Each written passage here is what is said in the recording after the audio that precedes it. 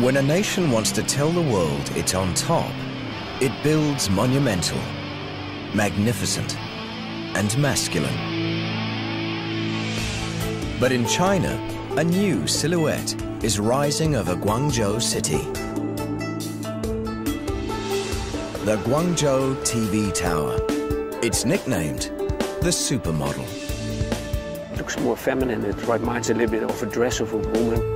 The tallest TV tower on Earth with a super slim waist. Some called it a blueprint for disaster.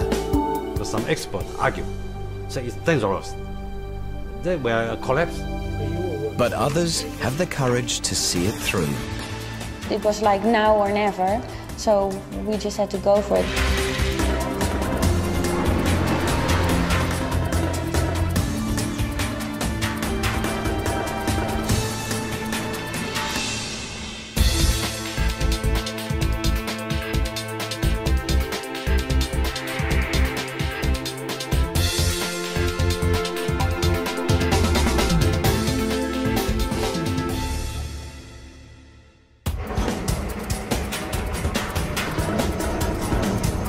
In construction-crazy China, thousands of welders go to work every day.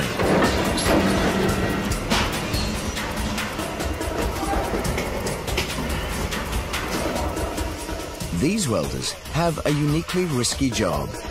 Just getting to work is an uphill struggle.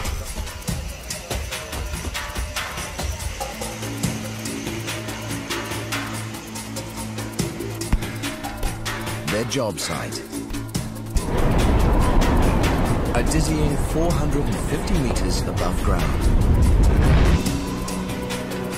That's when their real job begins. Welding on top of the world brings a whole new set of challenges that steel supervisor Mr. Wang Shuhua is only too familiar with. Among all the projects I've worked on, the tower's steel structure is the most complex and difficult. We need to protect the welding joints from wind and rain. What they're constructing is no ordinary building.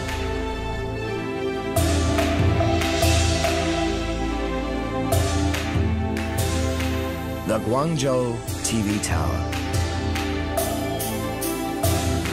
When it's finished, it will be the world's tallest TV tower and one of the tallest buildings in China. But it isn't the extraordinary height that keeps the construction team awake at night.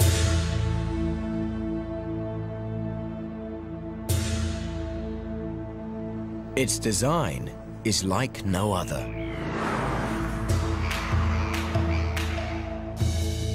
It has a concrete core that rises to 450 meters.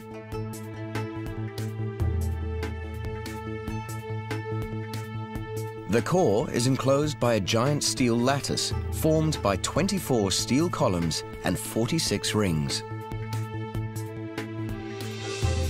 The tower twists midway to form a waist, then widens in an oval at the top. The crowning glory is the TV tower's spectacular antenna, rising another 156 meters, taking the tower to 610 meters, the tallest of its kind on Earth.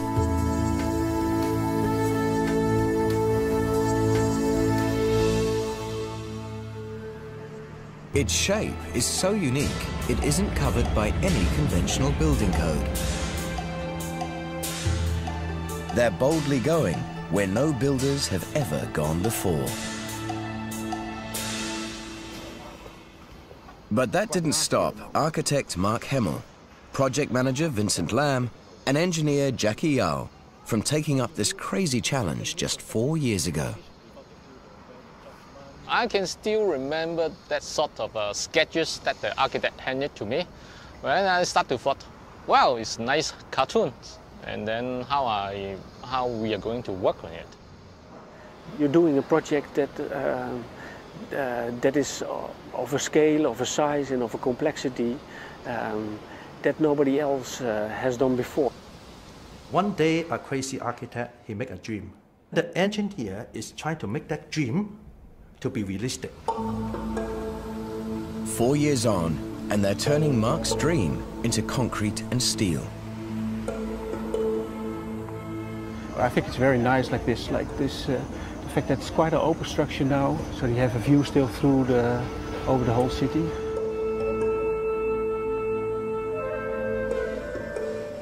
For the last 3 years, architect Mark Hemmel has commuted regularly between his home in Amsterdam and the construction site in Guangzhou.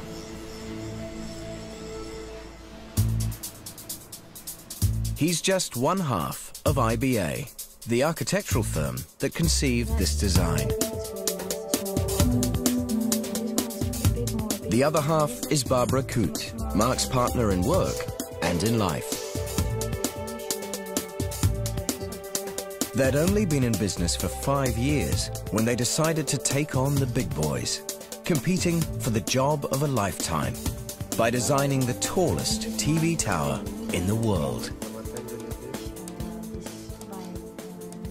I first heard about the competition, and then I read and I heard that there was required a high tower in China, and my first thought was, well, that's quite big. And she said, well, what do you think? It's nothing, isn't it?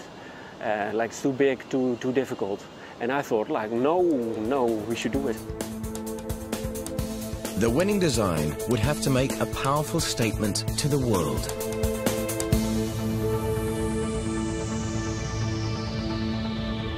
Situated in the southeastern province of Guangdong, Guangzhou is the third largest city in China, and it's the center of Chinese manufacturing.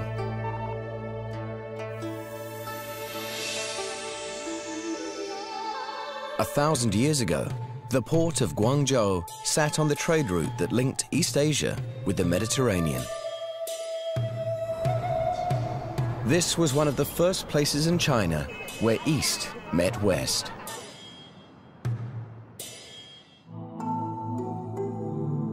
Today, Guangzhou has the economic might of a modern megacity, but has yet to reclaim its former glory. But that's about to change. 2004, the city wins the right to host the next Asian Games and takes on the mega challenge of a city-wide makeover that must be completed before the Games begin in 2010. The jewel of that mega makeover will be an iconic high-rise, a 21st century communications beacon. The Guangzhou TV Tower.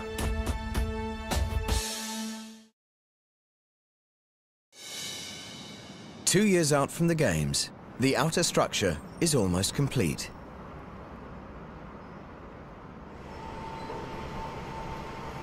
The steel lattice has reached the topmost ring. Only 3 more column sections need lifting into place.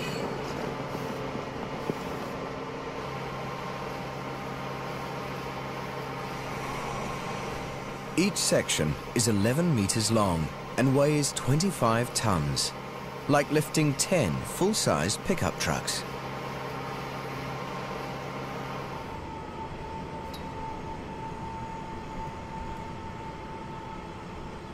This is one of the last of the 1,104 column sections that make up the 24 giant columns.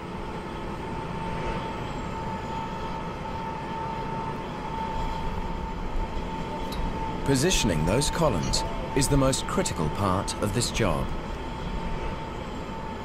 Each column must be aligned correctly. Inside the column, worker Liu Chao fastens the brackets into place. There's no room for error. Even a few millimeters off, and the whole tower could morph out of shape.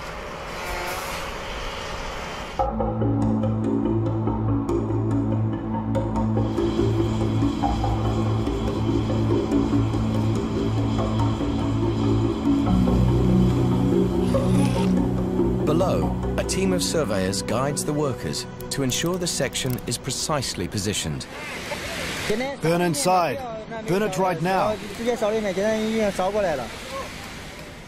Then the smoky part of Liu Chao's day begins as he welds the two sections together. When I first went inside a column, I was a bit scared, but after a while, I've got used to it. With the welding complete, Liu Chao makes his escape.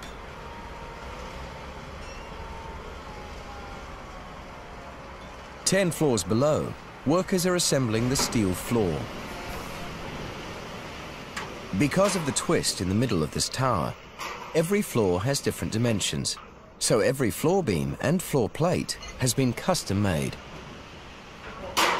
They work so efficiently, they finish one floor every 5 days.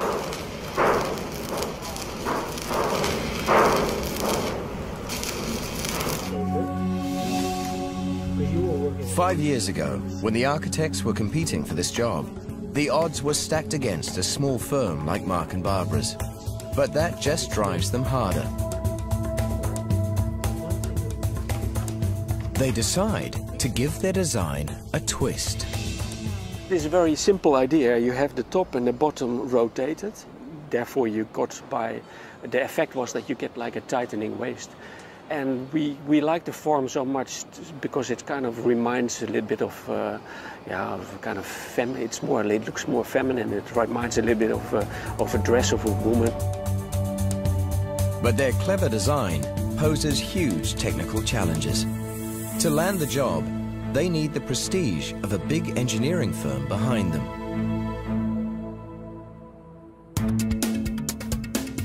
A friend introduces them to engineer Joop Paul, who works in Amsterdam for Arup, one of the biggest engineering companies in the world. It's like if you're not big, then you have to be clever. So we immediately asked as much help as we could. When I saw the model, I thought, wow, this is really cool. Yeah, this could be a real winner. But for this competition, it isn't just the technical details they have to master. They need to engage a Chinese audience to make something that will win over the people of Guangzhou.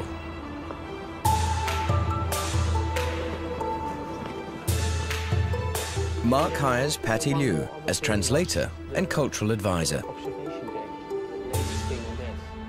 Tapping into the Chinese love of storytelling, she suggests writing a modern legend inspired by the tower itself. I suggested to Mark that I would write his beautiful architecture into the legend about a beautiful lady standing alongside the river, looking proudly and hopefully into the Pearl River and look far beyond the future of Guangzhou. Armed with the legend of the Lady of the River, the team works day and night. It's especially hard on Barbara, who is pregnant with her second child.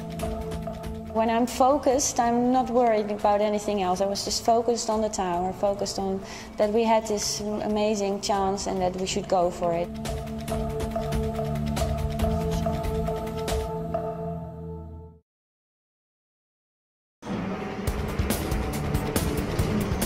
Zhu Yuyong gets high every day he comes to work.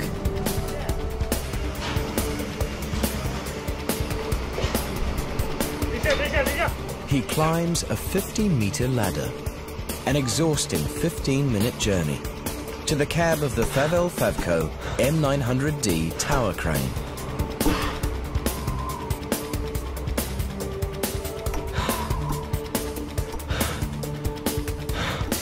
He's been at it for 2 years now, one of 8 drivers who took special training to drive the crane.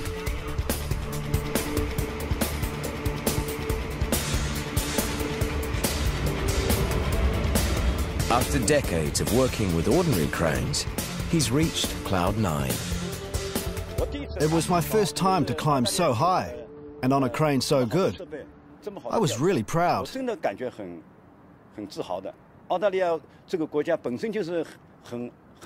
It's an Australian crane. And Australia is a great country, right?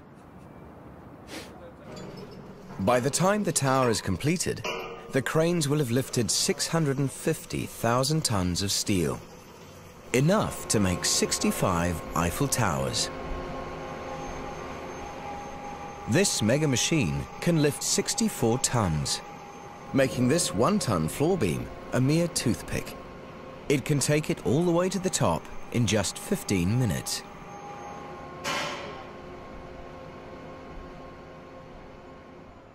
Normally before I go to work in the morning, I don't dare drink much. Why? I'm afraid I'll need to pee. Juyuyong hasn't always been this high. This crane can grow along with the tower.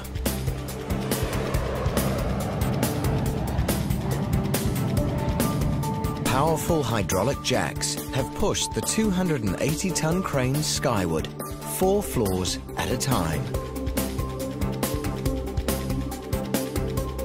As the concrete core grows at the brisk rate of 1 floor every 5 days, the crane grows too, with new tower sections inserted as the construction moves ever higher.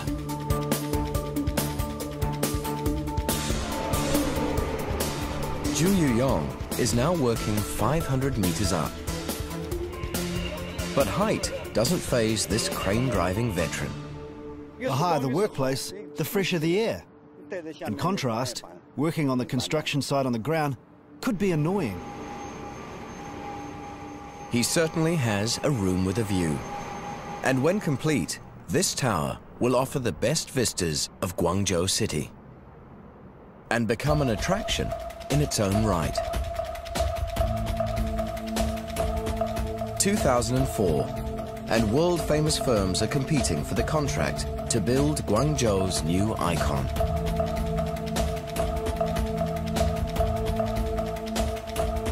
As the finalists are chosen, Mark and Barbara have even bigger things on their minds. The day that our second daughter was born, she was just there for a couple of hours, and Mark's telephone rang, and then we heard that we were one of the 3 that final schemes that were chosen, and that there was a lot more questions that the client had that we had to answer straight away. The timing couldn't be worse. A new baby in their arms and their dream project just out of reach. They have only 3 weeks to draft another round of plans and drawings, or lose everything they've strived for to the other finalists. Time isn't their only enemy. Mark and Barbara have sunk all their savings into winning this prize. For this young family, failure could spell ruin. We had to sort of use all our available funds, and at some point they ran out, so we had to knock on many doors for help. Job Paul, their engineering partner at Arup, recognizes just what a risk they're taking. They took a huge gamble. We normally enter, we win a lot, but we also lose. If you just have one bet and you place all your money on one bet, it's very risky. On floor 75, they're about to start laying more floor panels. But nature throws a wrench in the works.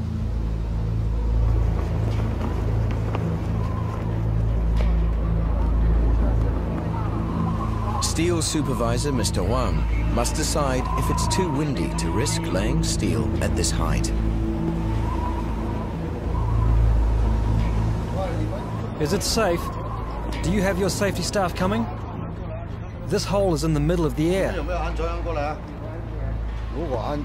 A small panel could easily be blown away by the wind. The wind might even drag the worker with it. It could be very dangerous. Wind is no stranger, but a familiar foe. Guangzhou lies squarely in the path of southern China's annual series of typhoons. Around 4 tropical storms sweep through here every year. In September 2008, Typhoon Hagupit hits the southern tip of Guangdong province. It drives 28,000 from their homes and destroys more than 18,000 houses. As the tail end of Hagupit blows through Guangzhou, engineers halt construction. If a superstorm ever hit the heart of Guangzhou city, how would this slender reed withstand such a force of nature? The engineers reach out to scientists.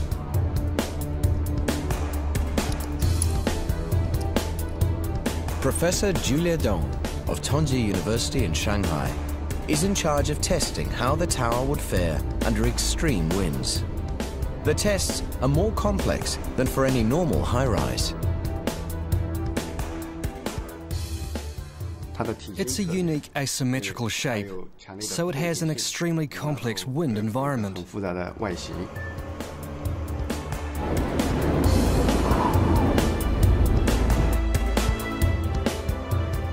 Using a perfect model of the tower, they test wind pressure at different heights and wind speeds up to 160 kilometers per hour, a scale 14 hurricane.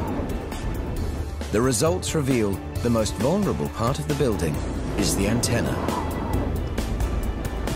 It will need strengthening.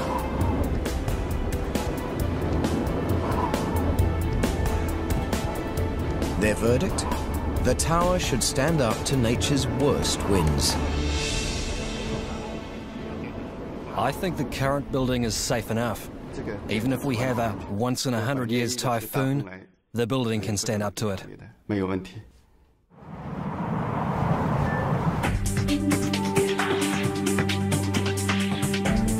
After biting their nails for 6 months, Mark and Barbara finally learn they've won the design for the Guangzhou TV tower.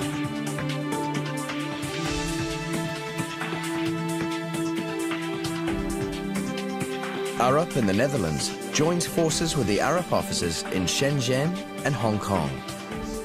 And the team that must breathe life into blueprints is born. Everyone agrees the tower's thin waist clinched the competition. Now they must decide just how thin they can go without blowing the budget. The thinner you make the waist, the weaker the building becomes. Every meter they narrow the design will add 2,000 to 4,000 tons of steel reinforcing. They have to pin down the basic stats, the supermodel's dimensions. They generate a computerized model that lets them build virtual towers. They experiment with the number of rings, the number of columns, and the size of the waist. They discover that reducing the number of columns from 36 to 24 gives the supermodel the perfect dimensions. But the next problem is even 2,000 joints, and they would be all totally different, and well, that would be very pricey. Their solution: standardize the shape of the joint connection. Though each node is still one of a kind, they'll be easier to mass produce. It's almost mass customization, yeah? To top, more complex and costly. The tower is held together by joint connections or nodes. They take a whole lot of steel, and in Mark's design, every one of them is different. So that meant that all the joints would have been different. It would be about But all off, the client adds a challenge: a revolving restaurant. We have an elliptical concept, basically, an elliptical building, so it is impossible to make that rotate. Their solution: design a circular restaurant that rotates around the concrete core.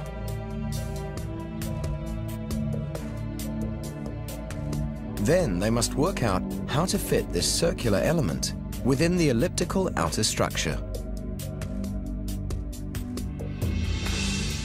Means that you do the same work over and over and over, and sometimes you have the feeling that there was no end to it. Finally, both the architects and engineers agree they have a tower that can be built. But convincing the Guangzhou Construction Company is a different story. Arup takes the unusual step of commissioning a computer animation to prove this unique design can actually be built.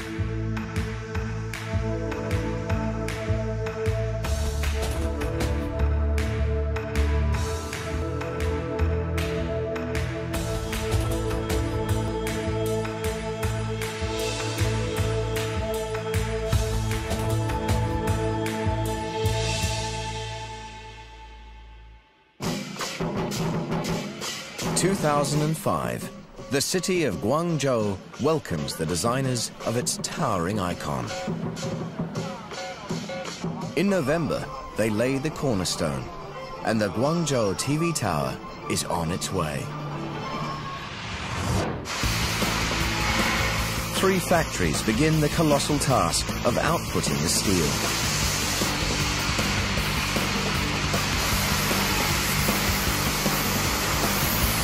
Steel is the backbone of this hybrid building. 650,000 tons of it will be precisely shaped into every element that makes up the mega tower. Technicians extensively test the steel to measure how it stretches, bends, and withstands force. To save time and labor on the construction site, most of the welding is done at the factory. They test every weld for defects using ultrasound. Every element is pre-assembled to exacting specifications, because on site, everything must fit together seamlessly.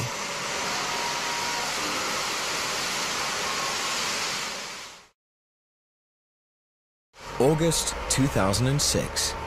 As the manufacturing continues, the first column goes in. 2 years later, they're reaching the upper heights of construction.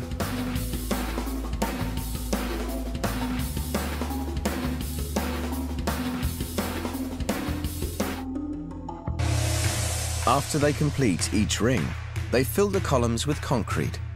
Concrete-filled columns are almost as strong as solid steel, but cost much less.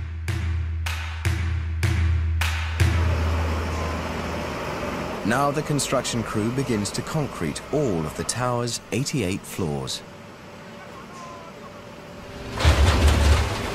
Concrete, one of the oldest construction materials and still one of the trickiest to handle. Incredibly heavy, and like a ticking time bomb, there's only so many hours before it sets.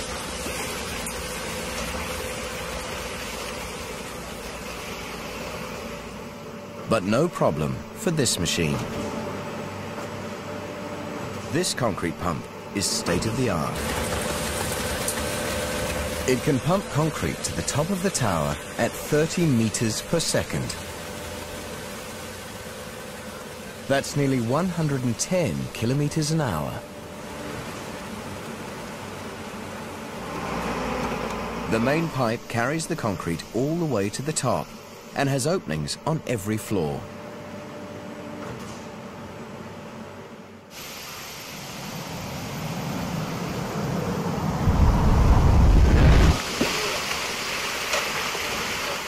On the 77th floor, they're ready to roll. They start with their longest boom, so they can reach the places farthest from the core. This concrete is especially designed for pumping into high-rise structures. It's called self-compacting concrete, or SCC. It flows and spreads easily and settles into place by means of its own weight. It's ideal for penetrating small spaces.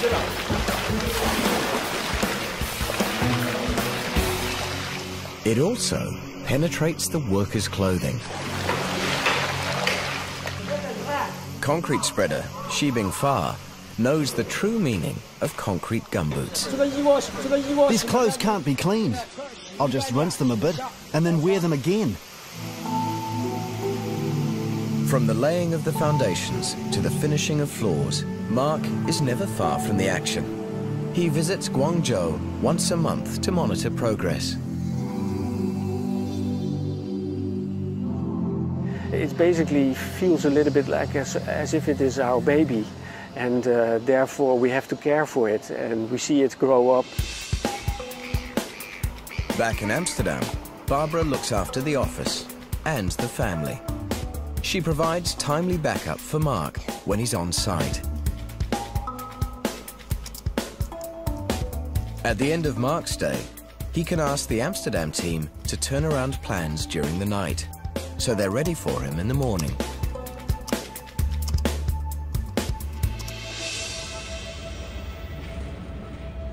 For Mark and Barbara, the space outdoors matters as much as the space indoors. The building is basically an outer structure in which 5 buildings have been hung.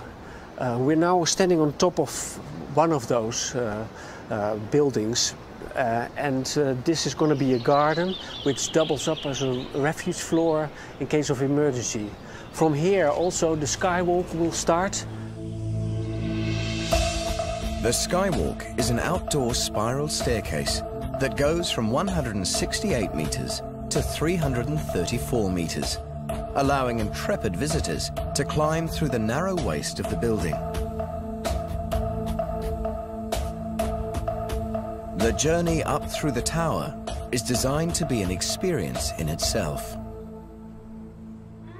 We didn't want the tower to be something that you would see in 5 minutes and go to the top and you couldn't remember how you actually got there. So we wanted people to be able to take the time and see lots of aspects of it.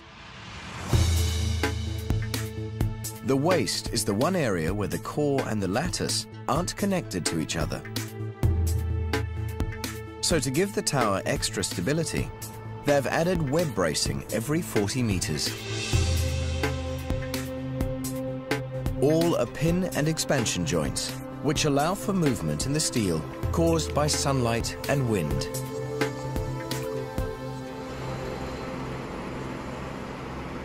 Down below, the Favel Favco M440D crane delivers another shipment of skywalk pieces. Then an even larger Favco takes over. The M900D delivers them into the body of the tower.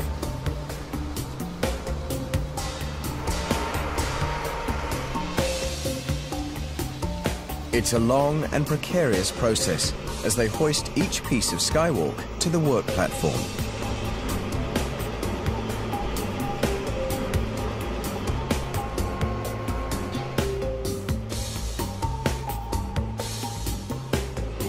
Inside the tower, avoiding collisions with the web bracing is like threading a needle.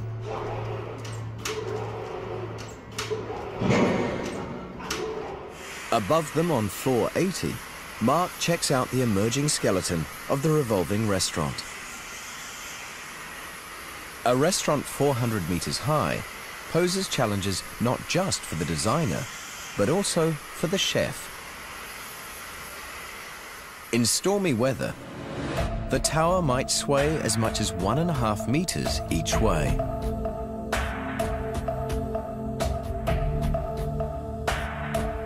It means that you cannot design anything that would give people visual clues about that they're actually moving, because that is one of the reasons why people feel sick, because they see things kind of unusual that they're not used to.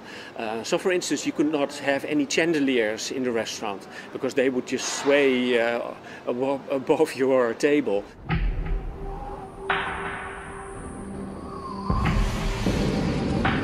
Same thing works also for a chef. He has to take into account that he cannot serve a plate with soup, because the soup would just disappear out of your plate while you're trying to eat it.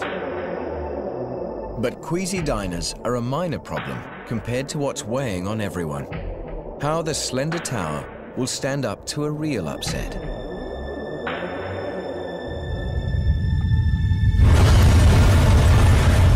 Memories of the 2008 Sichuan earthquake are still raw.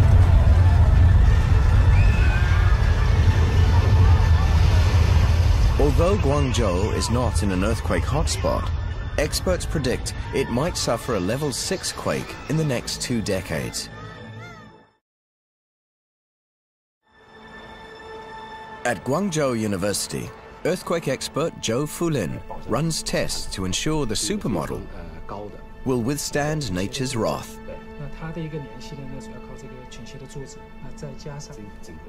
More than the occupants' lives are at stake. In an emergency, the tower itself will broadcast messages to millions.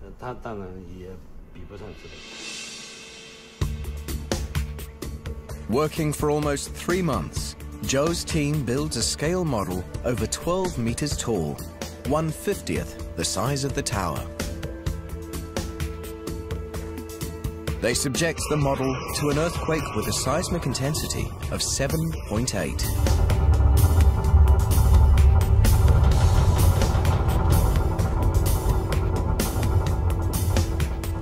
They find weaknesses in the antenna and the waist, but nothing that would jeopardize its structural integrity.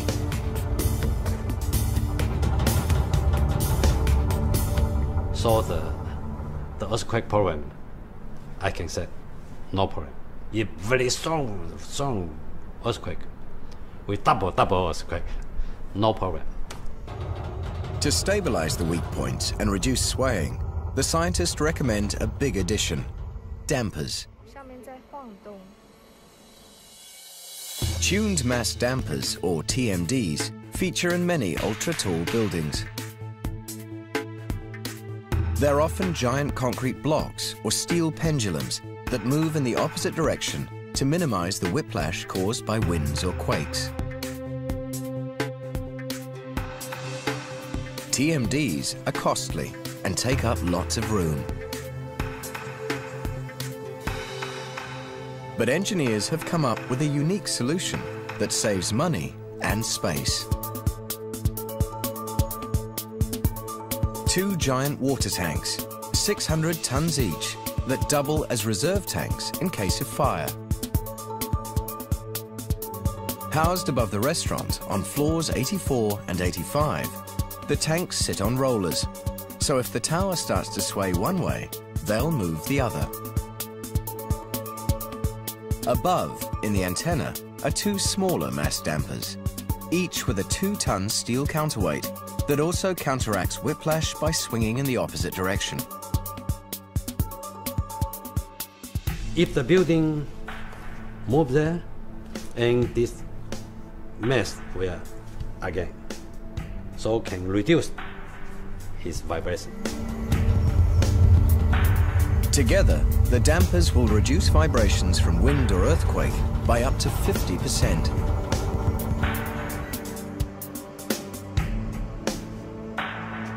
These dampers are linked to a computerized building health monitoring system, a new model for high-rise construction worldwide.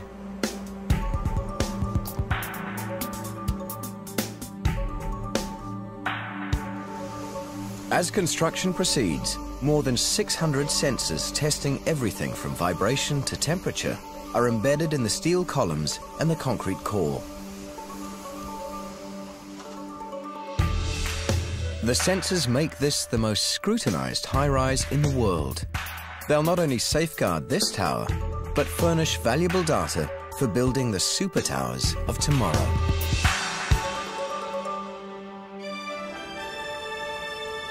Safeguarding the structure also means protecting the lattice against corrosion.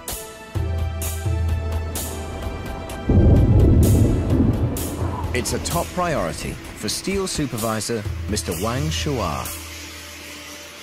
The paint job for the steel lattice on the Guangzhou TV tower has some strict requirements. It's more or less similar to a paint job in the shipbuilding industry. Most of the painting has been done at the factory, but every joint on the steel lattice must be finished on-site. First, each weld is sandblasted to remove any rust.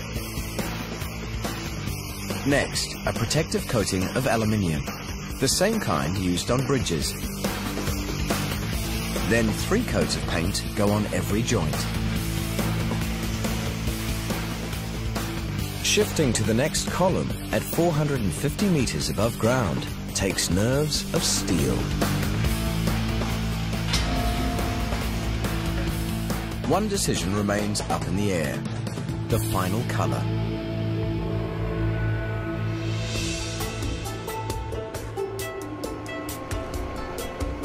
By sunset, workers are installing one of the last sections of the topmost ring. The outer lattice that some said could not be built is almost complete.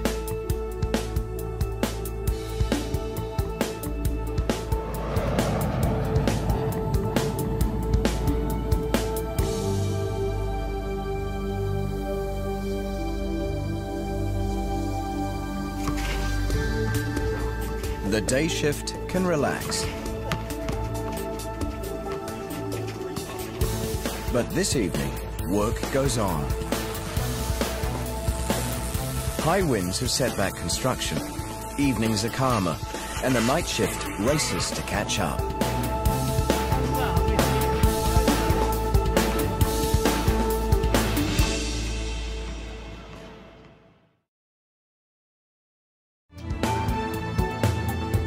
Designing windows for a building with a twist posed an unusual challenge.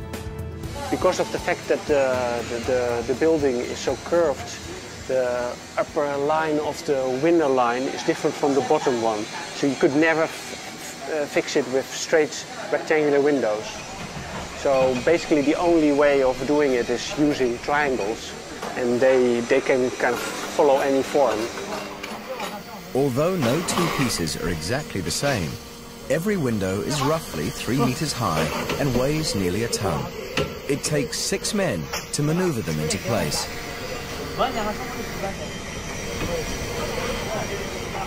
Cut to precise specs at the factory, the windows slot together like a giant set of shark's teeth.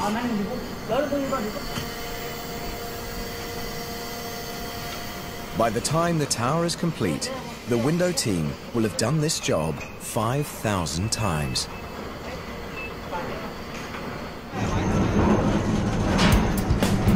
Throughout construction, the only way up and down the tower is in the makeshift lifts. They move everything that can't be hoisted by crane. William Wong and his team from Arup, Hong Kong, have the challenge of designing the regular lifts for such a slender tower. There will be a lot of tourists coming to the tower.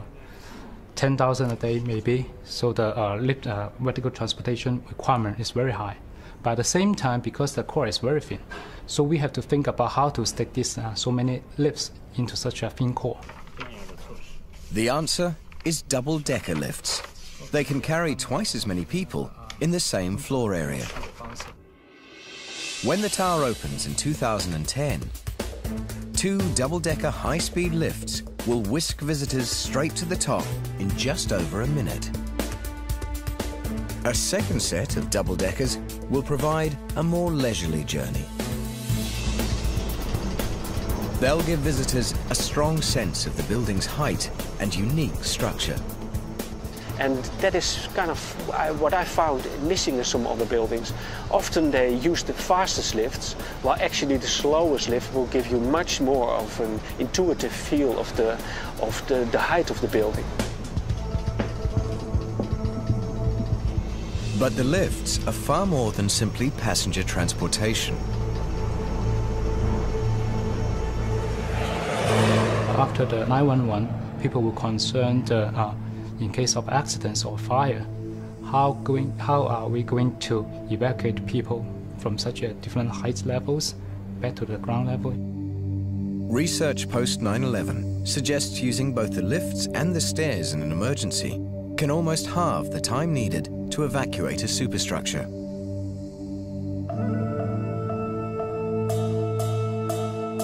In the Guangzhou TV tower, visitors can use the fire-protected stairways to escape the building. We decided to go for 2 hours, so the people have 2 hours being protected before the structure or the fire reach them in the staircases. But those fortunate enough to access the lifts have a faster escape route.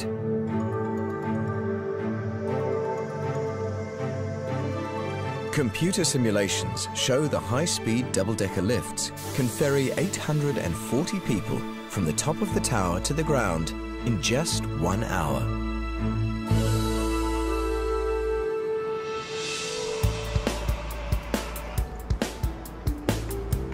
The first tourist has yet to step inside. But already painting begins on the concrete core, and the outer lattice is nearly complete. Finally, the end is in sight. For Mark Hemmel and Barbara Coote, designing the Guangzhou TV tower has changed their lives. I think it is a once-in-a-lifetime opportunity. You don't get such a chance. You can't dream of that you would ever have a chance like this to be able to make such a building that will probably play an important role for the city. Or maybe even for a whole of China. I would do it again because I'm just I'm not afraid to go into the deep, if you like. So I would do it again, but I would be frightened. But I would do it again. Yes. When the Guangzhou TV tower is finally complete, it will not only be the world's tallest TV tower, it will boast the world's highest Ferris wheel.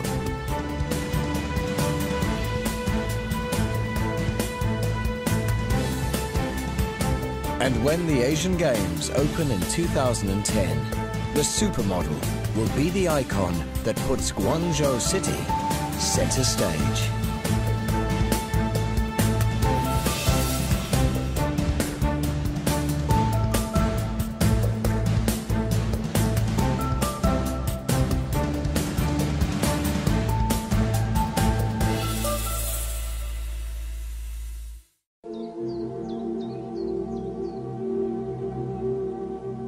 The ancient Indians of Peru were a highly advanced civilization who lived thousands of years ago in the jungle of South America. Their traditions speak of visiting spaceman. At their reservations are the amazing Nazca lines, which are etched into the earth and which are acknowledged as being aircraft runways and landing sites. Artifacts of great age have been found which closely resemble aircraft of today.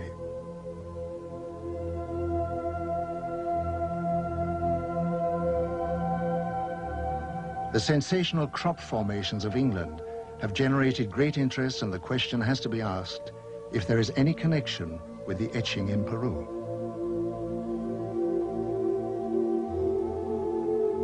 Ich kenne die Hopi-Indianer sehr gut. Sie leben heute in Arizona. Aber ihre alte Geschichte. I know the Hopi Indians very well. Today they live in Arizona. But their old traditions say that many, many thousands of years ago their home was in South America, and that at that time they were descended upon by extraterrestrial visitors called Kachinas. These Kachinas also saved the Hopi Indians when their continent threatened to sink. These heavenly beings, the Kachinas, were the teachers of the Hopi. And even today, the Hopi Indians make figures of the Kachinas for the younger generations, so that no one should forget the visit of their original teachers from outer space. And even today, the Hopi are convinced that one day the Kachinas will come again. In this connection, it's interesting that a short time ago I showed White Bear, one of the oldest members of the Hopi, pictures of the Maya cities Tikal and Palenque. He was beside himself with excitement and said, "We understand that. Our ancestors built that under the guidance of the Kachinas."